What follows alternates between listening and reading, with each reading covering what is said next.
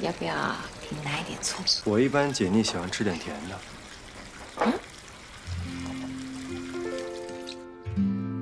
我们边邂逅边追寻，爱的夜他可不是那种花心的人，小叶，你可以放心，不要误会。这跟我误会有什么关系啊，副所长？这你还听不懂吗？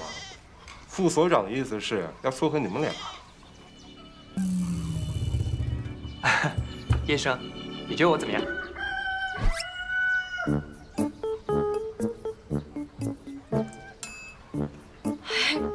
不算太了解吧？那可以多了解了解啊！我和所长都觉得小苏人不错，是吧，所长？哎，小苏人很不错的。小苏啊，那你了解叶医生吗？你觉得他怎么样啊？两位所长倒是跟我提了不少，但是见面之后发现跟我想象中的不太一样。哦，哪儿不一样了？我以为叶医生会是那种野蛮女友型的，可能脾气会火爆一点。原来我在你们俩心中是这样的形象。不是，我说实话啊，这个你这次来呀，变化真不小，是吧，所长？是，小叶，你这回来变化真大，开朗了，也爱笑。有这么明显吗？笑起来多好看，你笑起来真好看。叶医生，我倒是听说谈恋爱会改变一个人，你该不会在偷偷谈恋爱吧？怎么啦？你有意见？这不是怕小苏浪费感情吗？对吧？我不怕，我认为付出感情的过程本身就是在收获，所以不一定非要有结果。哎，小苏这个观点我非常的赞同啊。这个感情不是投资啊，不能那么功利。叶医生，我放假能去找你玩吗？可以啊。他不一定有时间的。好，那我提前给你发微信。其实，那小陆，你要不是再吃个肉的？不用了，副所长，刚吃半个已经够腻了，您多吃点吧。腻啊，那吃点黄瓜。谢谢你。不客气。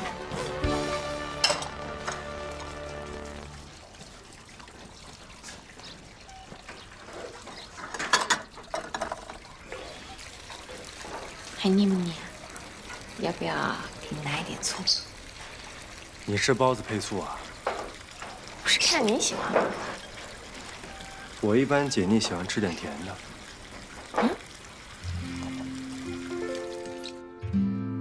我们边邂逅边追寻，爱的夜空里。不错，哎，我来帮你吧。啊，哟，队长，赶紧。我俩颗心在一起。没想到桃源村还挺舒服的，主要是漂亮。哎，对了，我昨天被狗追着跑进水沟里的事儿，你可别跟院长和叶医生说啊。啊，我已经说了。这嘴要不要这么快？我的嘴再快也没有你跑得快吧？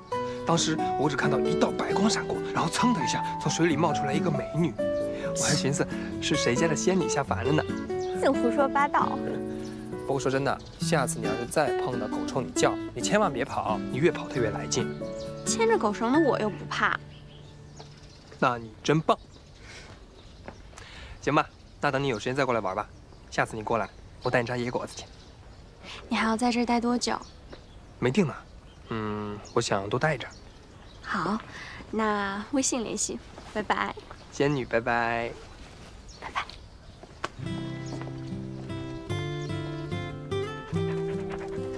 这全都是要给我们带走的。是啊，哎，这些地瓜和土豆啊，放得住，可以吃很长时间的。这青菜可就留不住了，这2天就得吃完。你们俩回去分一下。所长，这也太多了吧？不多，反正是开车回去嘛，省得你们到超市花钱买了。哎，这个药酒啊，也是才开放内坛的。你们俩呀，少点外卖，多做饭，很快就吃完了。那这2项是什么呀？一个是花瓶，还有一套餐具，是我让小苏啊从网上买来送给你的，一定注意轻拿轻放啊。对，一定要轻拿轻放。那煮鸡蛋。你们买这些做什么啊？送给你新房的礼物啊。我还没有买房，要搬新家啊。等你买了房搬新家的时候，我们不一定能去，所以就先把礼物送了。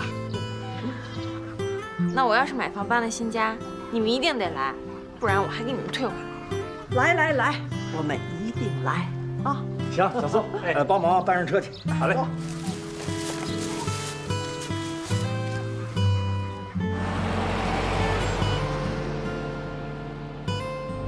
现在想想，我在桃源村这半年，收获真是太多了。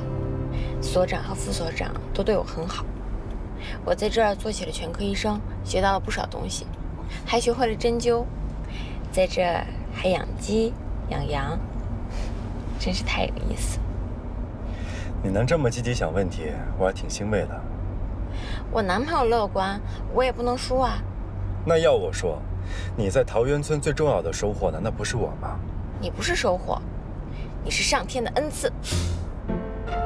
你这嘴是抹了蜜了是吗？主要是我男朋友太会说了，我也要进步啊。何止进步啊，这是超越了。好吧，那我往回收一收。那倒不用，保持就行了。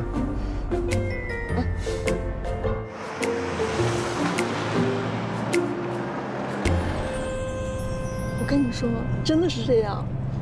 你这么一说吧，我觉得真的有这种可能的，是吧？对，他们两个人之前就认识，然后院长又是点名让叶生做助理，你说这两个人朝夕相处的，而且我特意观察过他们的眼神，非常的不一般。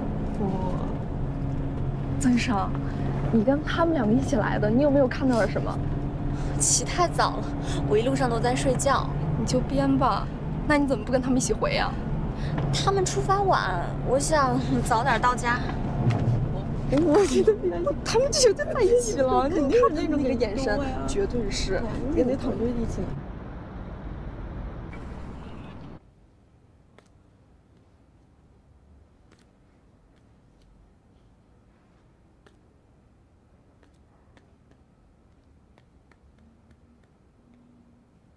不用找了，没有你跟叶医生的同框照片。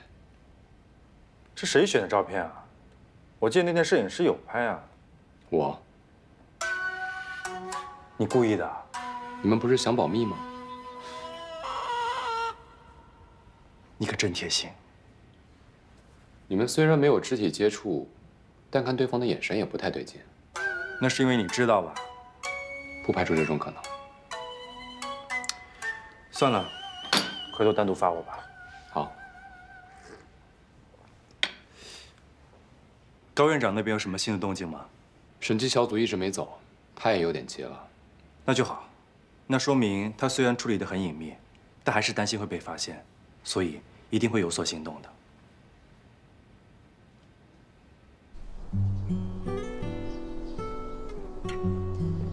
等了很久吗？没有。谢谢。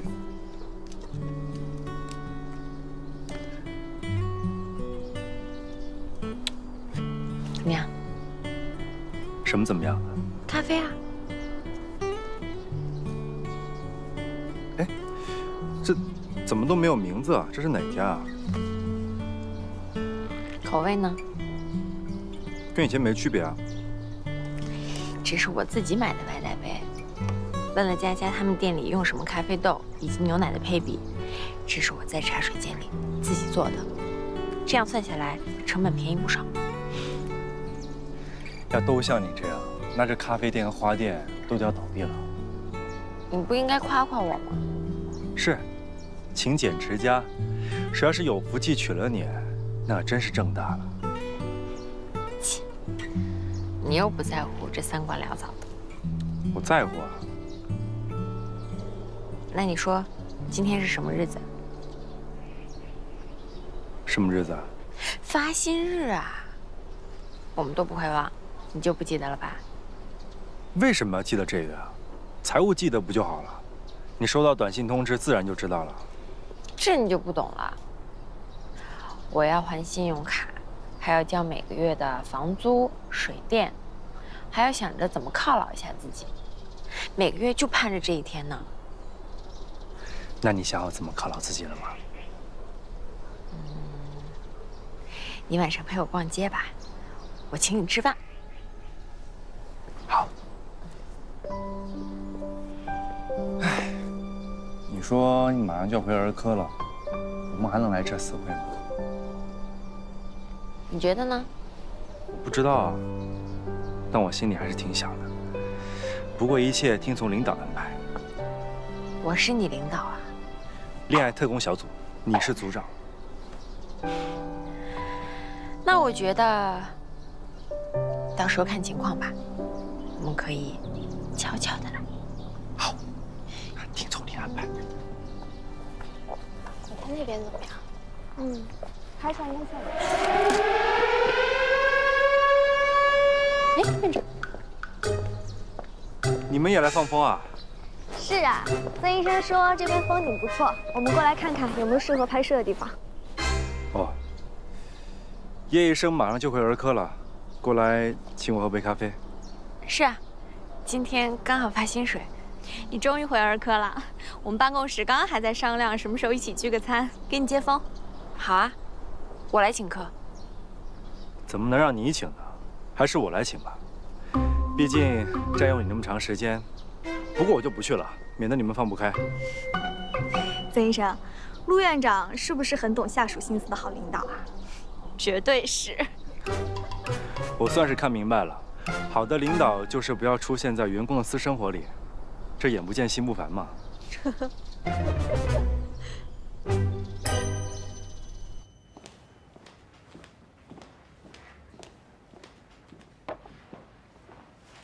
你手刚才没事吧？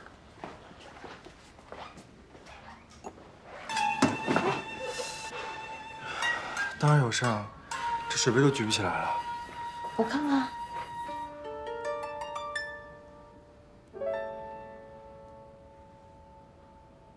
伤哪儿了？现在还疼啊？你刚才那么用力溅酒水开我的手，能不疼吗？对不起嘛。吹吹。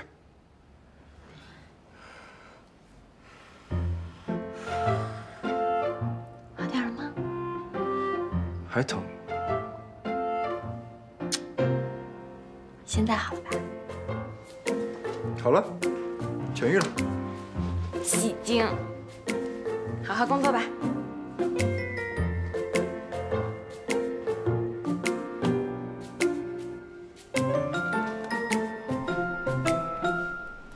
李医生，曾医生。哎，张医生，还没准备下班呢？指定还手术呢，我等他结束跟他一起。羡慕。曾医生最近没有谈男朋友啊？咱俩不合适。放心，我真没那意思。我就是觉得咱们科室最近这个桃花不错，应该快轮到咱俩了。你加油，我没你着急。要我说，这还真不是加油的事儿，这事儿得靠缘分。比如说叶医生，就是因为缘分才跟院长走在了一起。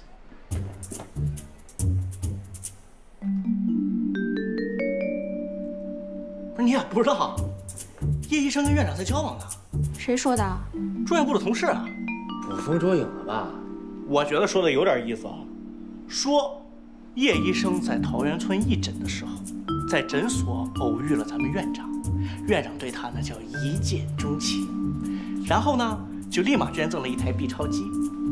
后来的事你们也知道了，院长回来上任以后就把他立马也调了回来，而且呢还让他做了助理。这次去桃源村义诊，就是院长啊想故地重游。同事们可说了，他俩私底下处得特别自然，根本就不像上司跟下属的关系。我觉得除了做助理这事儿，其他的全是捕风捉影。那还有同事看见他俩一块上下班呢。那助理给院长开车也很正常啊。你怎么会觉得很正常呢？我今天跟别的同事说你第六感特别准，你2个月以前就发现他俩关系不对了。你可真会给我找存在感呢你！我当时是不喜欢叶医生，说话没过脑子。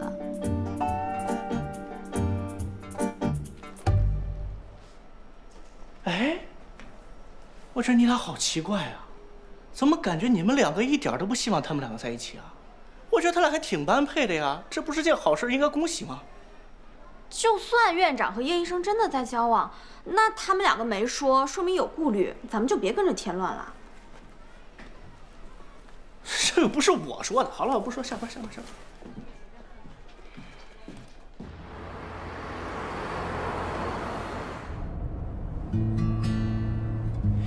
要不要换我来开啊？不用，这借口也用不了几次了。等我回了儿科，我们就只能分头行动。要不给你买辆车吧，这样你上下班也方便，怎么样？你借我钱啊？可以啊。要还吗？随便你。不用还，我肯定不会借的。是要还又超出我的能力范围，我还得攒钱买房呢。那要不我借你钱买套房吧，你可以慢慢还我。你就那么想当我的债主啊？那可不得让我这男朋友发挥点作用吗？发挥作用了，我马上就有排班了。切，你说的那是陆院长在兑现自己的承诺呢，我可一点成就感都没有。你不是说要监督我锻炼身体吗？这就算你作为男朋友的绩效了。行，那你想什么时候开始行动呀？别急，我要先置办装备。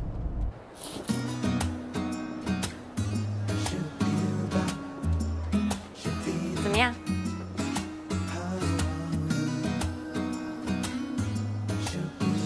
不错，英姿飒爽。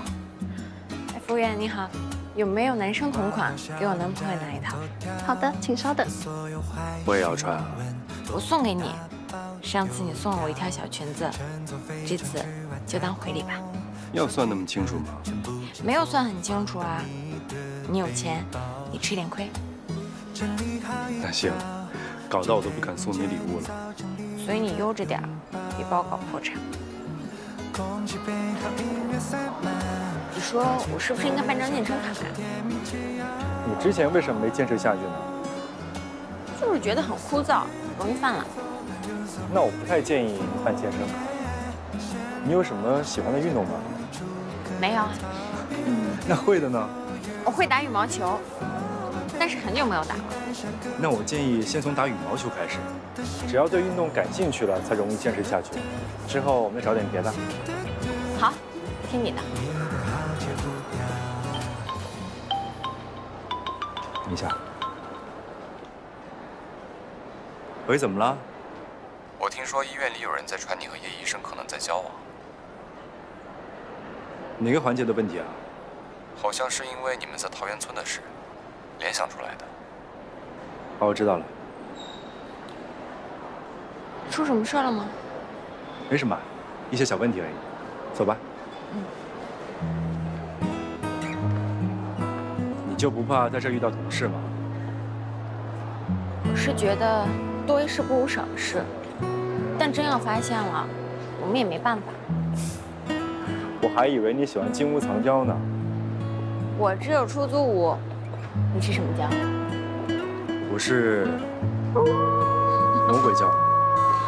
你这笑话好冷啊！你晚上想吃什么？你请我吃什么我吃什么呀，我很好养活的。想替我省钱？可不嘛，怕你觉得谈恋爱太浪费钱了。本来就是啊，又费时间又费钱。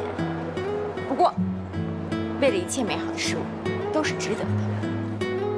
那我灵魂拷问一下你，你觉得房子重要还是我重要呢？你这是什么无聊的问题？这很难回答吗？多大的房子？还学会抖机灵了你啊！